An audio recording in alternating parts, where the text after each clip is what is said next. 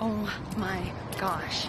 I thought that I've kind of not been working out for a while, and even when I was doing my little private training sessions, this was insane. I thought I was gonna puke. There was like police officers in my group and people that were like 70 years old sprinting as I'm like trying not to puke and fall over because my legs are jello. But if you get the chance to work out in a group, it definitely helps because it motivates you. So shout out to the Wise workout class. Roxanne, you're a beast. She's about to have a baby. Jeez Louise.